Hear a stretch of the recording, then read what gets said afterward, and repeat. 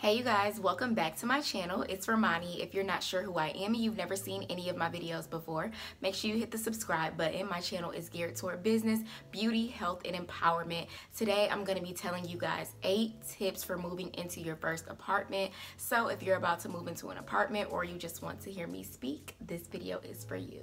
So straight out the gate, number 1, you want to go look at your apartment before you move into it, and you want to look up everything about that apartment because you want to know everything that it is to know about that apartment. And it might seem like you're doing a lot, but this is the space that you're going to be living in, so you don't want to have any surprises. I know that a lot of my Instagram followers asked me why I moved twice a few weeks ago, and it's because I moved from my current apartment, and yes, current, the one that I'm in right now. I moved from here, which was my first apartment that I did videos on last year. I moved into a 1-bedroom because like me and my best friend moved, and so I was moving out of our 2-bedroom, and I just downsized to a 1-bedroom in the same apartment complex, but I never went to go see it because I was already living here. I just assumed that it was, you know, gonna be the same nice luxury apartment that I have been staying in. And it was not. I kid y'all not. The door fell off the closet hall door thing, like the door fell off. The door fell off, the sink flooded my kitchen, the microwave stopped working, my outlets weren't working. Maintenance came and knocked a hole in my wall because my neighbor had a leak and they never came to fix it.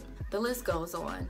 Nonetheless, like I said, I don't stay there anymore. I had to go to my leasing office and I told them, like, I don't know who y'all think I am, but I'm not living there. So I moved back into my 2-bedroom, and that 2nd bedroom is just a storage room now. Nonetheless, you want to look at your apartment and you want to read the reviews beforehand, because you might not read the reviews and they might be very helpful. They might tell you that your maintenance team sucks. They might tell you that the electricity doesn't work sometimes. They might tell you that the water goes off frequently. So you want to read your reviews, and you really just want to get a good feel of where you're moving into. Like, if you have pets, you want to know if it's pet friendly. Do they have a dog park? Are pets allowed? What type of pets are allowed? Because all pets are not allowed in some apartment complexes. Like sometimes pit bulls aren't allowed, and just different things like that. You want to make sure it's kid friendly. If you have children, do they have playgrounds? Are there other children that they'll be able to play with? Is there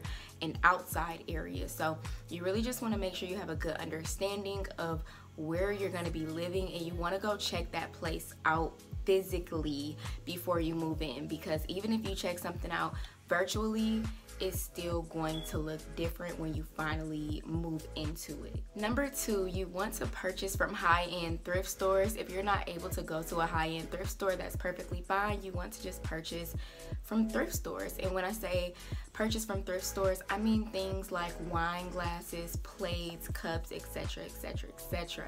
I did a video on this when I was initially moving into my apartment last year, and I'll link that down below, but I just took you guys thrift shopping with me, and yeah, I just showed you some of the things that I got, and I got so much stuff, and it was for under $88, I believe, and I'm still using that stuff to this day. All my champagne glasses, before my movers broke half of them, all my wine glasses, my plates, my cups, my bowls. Like, you can literally get some great deals at the thrift store, and it might sound like the thrift store, I don't want to go there, but it's really some good stuff there, so just check it out. And I say high-end thrift stores just because you want to get some, you know, luxury items. You want it to look good. You want it to look like, you know, you got it from Target or something. So go to high-end thrift stores, and y'all know what I mean, high-end, out there in the suburban areas is where you want to go thrift shopping for your first apartment. And some other good stores to shop at for your first apartment is Target. I'm an Amazon-aholic. Like, Amazon is going to just save you so much stress. And read the reviews on Amazon too, because some products are not the same when you get them. Get you a Sam's Club membership, because at Sam's Club you can buy things in bulk. So instead of you buying 1 bar of soap from Walmart, you can buy 10 bars of soap at Sam's Club for the same price. So get a Sam's Club membership. Oh, and the store at home is really good for home decor, like pillows, shower curtains, covers. Five Below is also good just for little things like different little lamps or different trinkets that you want around your house. Number 3, you want to see if your apartment complex has any deals or specials for the month that you're moving in. So sometimes, like, I know especially like since COVID, a lot of apartment complexes are having discounts and deals. So like if you move in July, you get maybe a month's free rent and $50 off the next month or something like that. And even if it's not, you know, a summer month, just try it whenever you're going to be moving in. Just be like, hey, do you guys have any specials before I sign this lease? Because we need specials. We need discounts on the rent. Number 4, you want to move on the top floor to avoid any unnecessary noise. Now, as I stated before, I moved out of this apartment, moved into another apartment, and it was on the bottom level. And I'm thinking like, okay, I'm expecting that there's going to be movement. It's not going to bother me. And it didn't bother me, but when I say it sounded like the family upstairs was playing soccer with the stove, I kid you not. Like, they were running day in, day out, and it started to get on my last nerve. So just make sure you live on the bottom floor. Now, if noise really doesn't upset you, then I mean, make sure you live on the top floor. Now, if noise really doesn't upset you, then, you know, live on the bottom floor, live your best life. But me, I'm not doing it ever again. Number 5, you want to pick one day every week to clean the entire house so your house doesn't get messy over time. Now, my day is Sunday. I like to just literally clean everything in the house because we get busy throughout the week. Things just get thrown around, and if you're not cleaning up week by week, at the end of the month you're going to look at your home and it's going to be in disarray, and you don't want that, because when your home is in disarray, your life is in disarray. So pick one day to clean, any day that, you know, you're free, and clean your house. Number 6, get creative if you don't like how something looks. So I'm gonna keep talking about this apartment that they moved me into a few weeks ago. When I moved in there, one, I had already hated it before anything went wrong. It was so small. Like I said, I was used to a 2-bedroom, moved into a 1-bedroom, and there was literally no space. So I already hated it, but it was ugly too. It literally did not look like the apartment that I live in now, and that scares me because why are the apartments so different? Nonetheless, I didn't like how the counters in the kitchen looked, so I looked up some ways to fix that, and I saw a lot of people on YouTube using contact paper to like change the design of how everything looks. So you can get some contact paper that like gives a marble design or just any design that you want, and I ordered mine off of Amazon. Never ended up putting it to use because I moved out, so I'm just trying to figure out what to do with it. But get creative if you don't like something. If you don't like the counters, you can get contact paper. If you don't like the showers, I don't know any solution for that. You might have to move out. That's another reason. I hated that shower from the other apartment.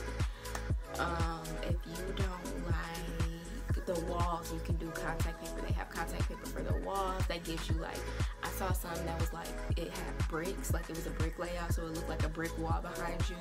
They have a lot of stuff. You can get like those grass walls from Amazon. You can literally get all of that stuff. So get creative if you don't like how your apartment looks, because this is a space that you're going to be living in, so you don't want to settle. If you don't like the walls, get some tapestries, get some portraits, get some paintings, like cover things up so you don't have to see the ugliness. Thank God I don't have to do that at this apartment. I decorate because I really want to decorate, but at that last apartment, I was literally trying to cover everything up.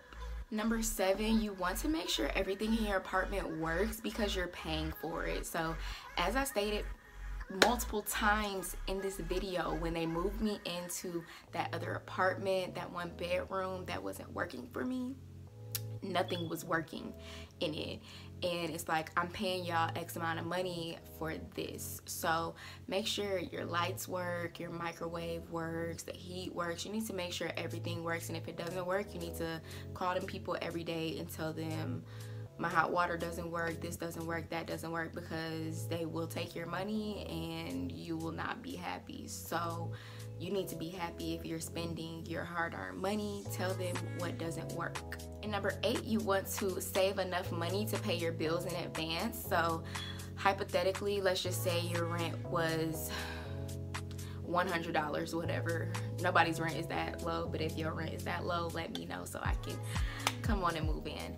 But if your rent is $100, you need to maybe save up $200 or $300 and pay your rent up front, just in case anything bad may happen and you may not have the money. You may fall on hard times, but you always want to make sure you have a roof over your head. So save enough to pay your bills in advance. But that is all for this video, guys. Thank you so much for watching, and I hope that it was helpful. Let me know in the comment section below. Make sure you like, comment, subscribe, and share this video.